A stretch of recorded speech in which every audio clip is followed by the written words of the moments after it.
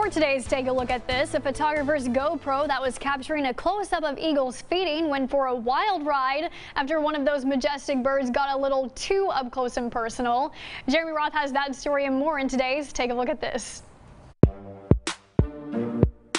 A photographer in Canada just wanted a close-up look at a flock of eagles. What he ended up with was a very rare bird's-eye view.